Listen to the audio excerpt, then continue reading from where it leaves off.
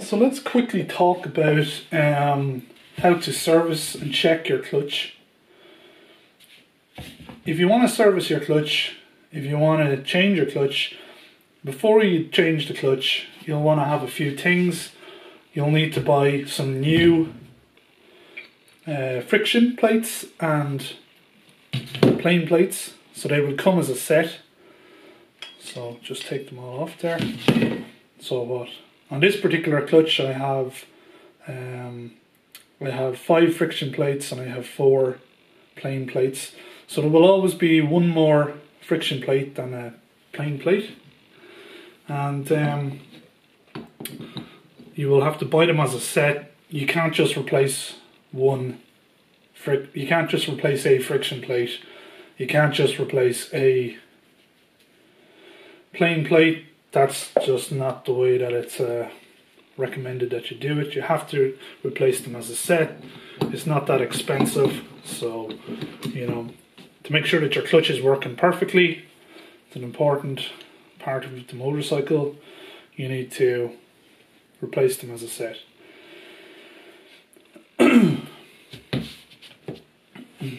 So you'll need to have the set of plates if you're going to replace the clutch in your motorcycle. You will also need possibly to have a gasket. So the gasket is this basically, it's there to create an oil seal. So when the clutch cover is fitted, I've removed it off this one obviously, but when the clutch cover is fitted back on, you need to have a good quality gasket that isn't damaged.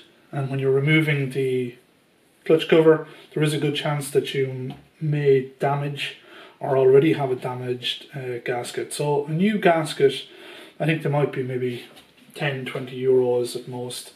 So to make sure that you're not going to be losing any oil after you replace your clutch, you need to probably make sure you have a gasket before you attempt that job. So how do you know whether your clutch is good or bad? Well, if the clutch is doing its job, then when you pull on the clutch cable, you should be able to come to a stop. The engine will still be running and the motorcycle will not be moving. And when you start to release the clutch lever, your motorbike should start moving again. Now if you find that when you release the clutch lever that the motorbike is not moving or is struggling to move, or when you rev the engine you find that it's not, the motorbike movement or motion is not responding to releasing the revs on the engine or releasing the clutch lever, then it's a sign that the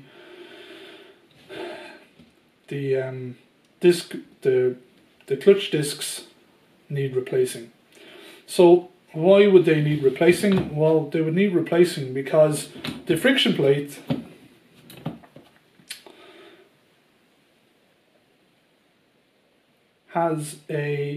it's a metal plate, but it has a friction material, a special friction material on it. And that friction material, over time, because it's rotating quite a bit, it's rotating some of the time independently of the rest of the clutch pack, it's rotating against the plain plate, and it is actually, if you listen, you can hear that noise is the friction plate scraping off the plain plate. So that scraping, due to the motion, means that the friction material gets scratched off the friction plate over time, or it gets worn off, gets worn down, and we end up with a friction plate that no longer creates friction. When the pack is meant to be nice and tight, when the springs are applied, we find that all of a sudden the friction plates are no longer catching with the plain plates, and as a result, when the crankshaft is turning, it no longer brings the input shaft with it. So how do you know, again, more accurately, whether your friction plates are worn or not? Well, to know for sure, you need to open up your bike, take off the clutch cover, take out the clutch pack, and you need to have a digital calipers or a vernier calipers, which is used for accurately measuring. So set that to 0, that's 0 there now. So you will need to have the service manual for your particular model of motorcycle, and you will be able to use a calipers to measure, essentially measure the thickness of the material. In this case it's 3 millimeters. So you will measure the thickness of each of the friction plates. So as you can see here, you will measure the thickness of each of the friction plates. It's 3 millimeters in this case. Now as that friction material wears, the thickness of that plate might go down to 2 millimeters, something like that. And there will be a limit on how thin that each of these friction plates. So you will have to measure each of the 5 friction plates, the thickness, probably at a couple of points, and determine whether they are within the service limit or not. So it might be 2 millimeters, as I said. So you might take off your plates, check your clutch, and you might find it's 2.5. Then you will know that you've probably halfway through the life of your clutch, and you should be good to put it back in. Okay, so that's the first thing you want to check. The second thing you want to check is you want to find a flat surface, a perfectly flat surface, and you want to put each of the plates, both the friction plates and the plain plates, on that surface and check for warpage in any of the plates. So what you'll do is you'll put it on a perfectly flat surface. You can kind of check it, you will get a feel for it. This is obviously not a perfectly flat surface, but you will find a perfectly flat surface, and you will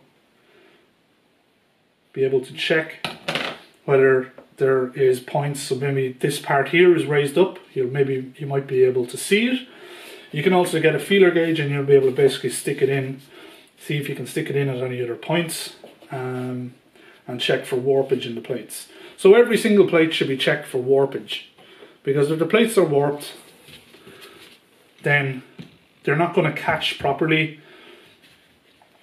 So if the friction plate is warped, it means that at a particular surface area of the friction plate that's meant to be, the whole plate is meant to be touching off the plain plate, but if it's warped, then only part of it is going to be touching off the plain plate, and it's not going to be creating that friction properly, and its ability to get that clutch pack working as one unit is going to be reduced. So then the next thing you're going to check when you are servicing your motorcycle, your clutch on your motorcycle, is you're going to check the teeth on the primary driven gear are all in good shape. There should be no chipped teeth.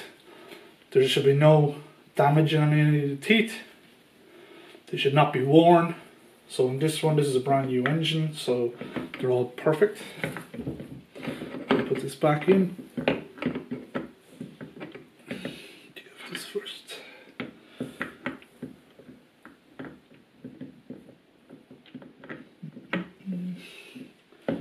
Yeah.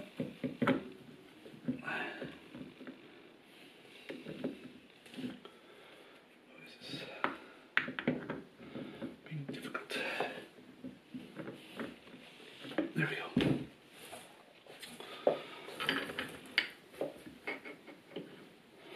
Okay, so you'll want to make sure that the teeth on your primary driven gear are all in good shape. Now the other thing we want to note is that when the clutch pack is sitting in the clutch basket, like so, as the pressure comes on and off the clutch pack through the pulling of the clutch lever in your left hand, it's going to create, there's going to be a pressure on the plates on the clutch pack, so the clutch pack is going to be compressed and reduced due to that pressure from the springs being increased or decreased. Okay, So as a result, as the pressure comes on and off, the clutch pack or the clutch plates, the friction plates, are going to be moving just ever so slightly. I don't know if they move even more than 1 millimeter, maybe 2 or 3 millimeters at the very most. There might be that little bit of a motion inside the clutch pack of the plates as the pressure from the springs is reduced or increased. Okay, and that means that the clutch pack is actually moving slightly. So it's going to be moving, the plates are going to be moving just ever so slightly in the in the basket of the clutch basket. So that means that they're going to be just moving that ever so slightly like this. Okay, I'm obviously amplifying that movement, but there's going to be that little bit of a slight movement. And that slight movement is going to result in a sort of a scraping motion. So there's going to be this little scraping motion or movement between the friction plate and the clutch basket. And that means that the grooves in the clutch basket can be worn over time. And if there is a little wear, if there is too much wear in the clutch basket, what it will result in is that when you reduce the pressure, when you pull on your clutch, you might find that one of the plates is actually catching. So a plate might catch in a little groove, if there's any little grooves in the clutch basket. So you'll check your clutch basket for grooves. It should be really, perfectly smooth. As I run my finger along here, it should be perfectly smooth the whole way around. And that will allow the friction plates to move freely in the clutch basket as they should. If there is any little grooves, you can fix it possibly by using a little metal file to file it smooth again. It's probably something it rarely happens in clutches, but it can happen. That's something you're meant to check. The next thing you have to check is the springs themselves. So because the springs are important for applying that pressure on the pack, if you don't have good springs, you're not going to have good pressure, and you're not going to be able to get movement of the input shaft from the crankshaft. So next thing, you're going to use your digital calipers to measure the length of each of the springs. So each of these springs will have to be measured. Again, you will need your service manual to measure the length of each spring. And this one here, it's about 35 millimeters. So it's the unpressurized length of the spring. So you don't apply any pressure, you just essentially, there we go, you can read it there, it's 35 millimeters. So once you know that length, you're going to do it for each of the springs, and you're going to compare that length to the service manual. So to the length in the service manual, there's going to be a minimum length. It might be 33 millimeters. So if you find that your spring is no longer measuring more than 33 millimeters, those springs will have to be replaced. And again, you are better off replacing the springs as a set. So the 4 springs would have to be replaced in this case, because you don't want to have one spring at 35 millimeter and the other 2 springs that are 33.5. So the other 3 you might find are within the limit just about, whereas this spring might not be within the limit. So you don't replace one spring, you replace them as a set. So that's just simple. You will then check the push rod to make sure that things like the push rod are in good condition, that it's not bent, it's not broken. There's going to be some bearings particularly on the lifting plate. We have a little bearing, so that bearing actually feels quite a bit of pressure, and it has to do the job of being able to rotate freely. So you need to check that bearing, make sure that it's really nice and firm, which it is in this case. It's not loose in any way, it's not making any sort of a noise, it's rotating freely, there's no signs of damage or wear.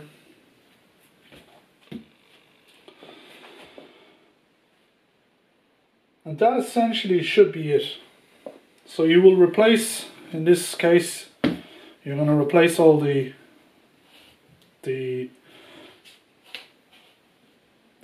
plates Okay, so you replace them as a set, as I discussed. You're putting them back onto the new plates back onto your clutch center, and you're just going to then reassemble the clutch in just the reverse order to which I disassembled it. Now, the other thing to note with a clutch, what can affect its performance. There is just so many things that can affect the performance of a clutch. It's not just about the friction plates, okay? It's also about the springs, but it's also about how much you've torqued down. You have to torque down the springs to a particular value when you're rebuilding your clutch, and you need to torque down these bolts to the spec in the service manual to make sure that the right pressure is applied to the springs. And then lastly, what can affect the performance of a clutch is the engine oil. So in this particular engine, the clutch, it's a wet clutch. So that means that the clutch it shares the same oil as the rest of the engine. So it's not going to be, basically the engine is not going to be full to the brim with oil, but there is going to be oil in the engine up to a particular level, and the clutch is going to be spinning, and that oil is going to be getting all over that clutch. So the friction plates and the pressure plates, the whole unit will be bathed in oil.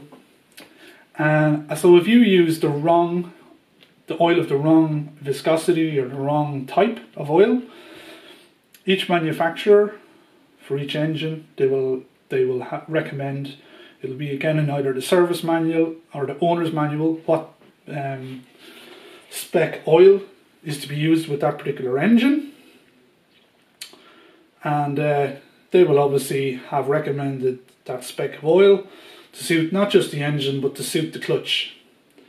So if you put in oil, you decide, okay, somebody suggests you to discover a new oil that has better lubrication capabilities, it's better for the engine, it's better for the gears, it's going to cause your engine to run for 100,000 kilometers longer, that's great. But that might not be suitable for the clutch. So the clutch wants to have a particular viscosity of oil or a particular spec of oil spec. So it might be 10W40 might be the general oil that you will find in most motorcycles in most countries. If that's what's recommended, then you should stick to 10W40.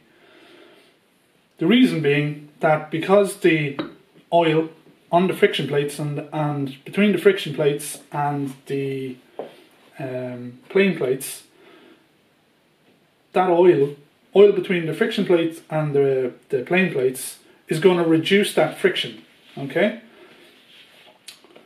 And that friction is going to be reduced to a particular value with 10W40 oil. So if you use 5W40 oil, 5W30, whatever spec of oil you use, it's going to change how the friction plate